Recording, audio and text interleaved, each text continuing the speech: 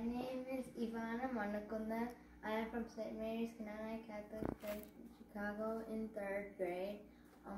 And I will tell Psalm chapter 91 verses 1 through 16. He that dwelleth in the secret place of the Most High shall abide under the shadow of the Almighty. I will say to the Lord, He is my refuge and my fortress. My God, in Him will I trust. Surely He shall deliver thee from the snare of the fowler and the noisome pestilence. He shall cover thee with His feathers, and under His wings shalt thou trust. His truth shall be thy shield and buckler.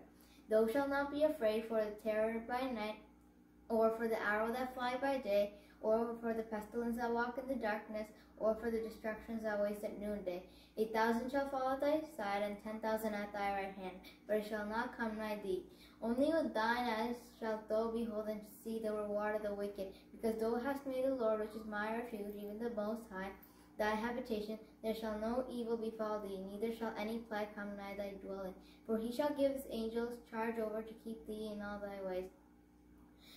They shall bear thee up in their hands, lest thou thy foot against a stone. They shall tread upon a lion and adder. The young lion and dragon shalt thou trample under feet.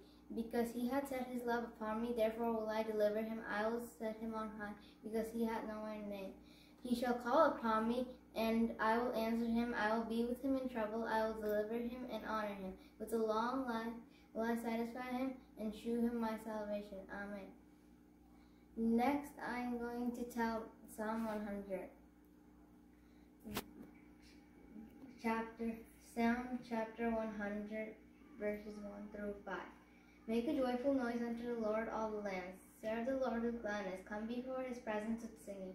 Know that the Lord, He is God. He is the one that made us and not we ourselves. We are His people and the sheep of His pasture. Enter into His gates with thanksgiving and into His courts with praise. Be thankful unto Him and bless His name. For the Lord is good, His mercy is everlasting, and His truth endureth all the generations. Amen. Thank you.